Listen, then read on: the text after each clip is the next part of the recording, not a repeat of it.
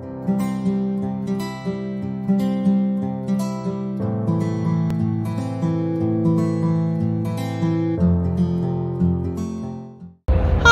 I'm Lauren Bufford, the Assistant Director at the Parthenon Museum. Today we're going to talk about the real, the replica, and the copy. The Parthenon in Greece was built over 2,000 years ago as a temple to the goddess of Athena, and also to show the neighboring city-states of Greece how important and significant and strong they were. The Parthenon in Nashville was built first in 1897 and then again in the 1920s, about 100 years ago. It was built as the art building for the Tennessee Centennial, a fair that celebrated the 100th birthday of the state. Nashville looked back to Greece and saw many things they wanted for their own city: an interest in culture, a belief in democracy, and dedication to learning. The Nashville Parthenon was built as a replica or copy of the ancient building in Athens. We're the same size, and we have the same number of columns.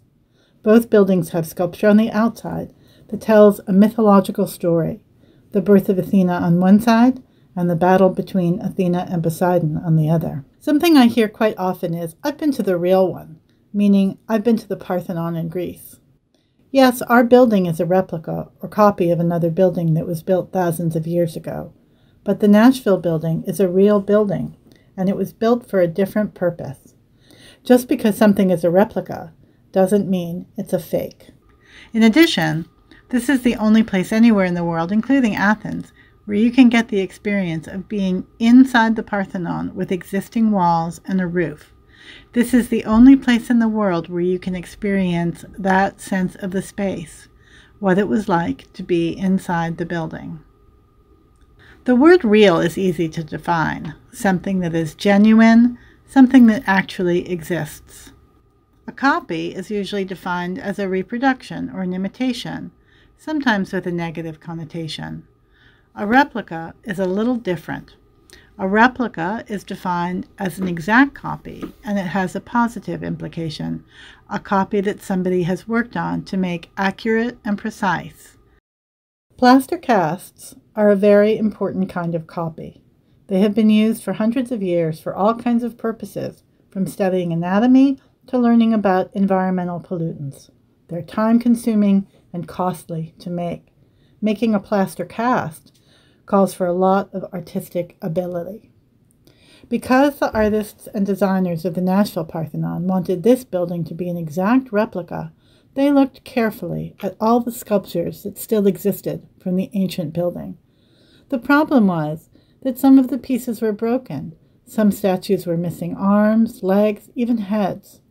In worse cases, the whole body was missing.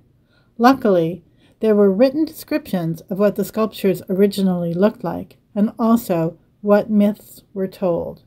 Even luckier, a museum in London called the British Museum had many of the original sculptures, and so the British Museum made plaster copies of these sculptures, which are called casts. Making a cast was a long and tedious process, but it resulted in an exact copy of the sculpture. The two artists who created the Parthenon sculptures used the casts from the British Museum to figure out what the pediments might have looked like. They also created heads, arms, and legs to make full bodies from what were only fragments. The casts that the British Museum sent to Nashville are displayed on the second floor of the Parthenon. Sometimes a visitor asks me, "Are these paintings real?" And I can answer, absolutely. Every painting in the Cowan collection was made by a man or woman using paint, brushes, and canvas, and each image is a unique one. You might see another painting of fish, or mountains, or a town pond, but it will be different than any of these. Artists make choices all the time about color, technique, brush stroke, subject matter. Each choice is unique, and all those choices go together into making a piece of art that is unique and absolutely real. Thanks so much for spending time with me today. I hope to see you at the Parthenon. Thanks for watching. Be sure to subscribe to our YouTube channel so you're the first to know about all the exciting things happening at the Nashville Parthenon.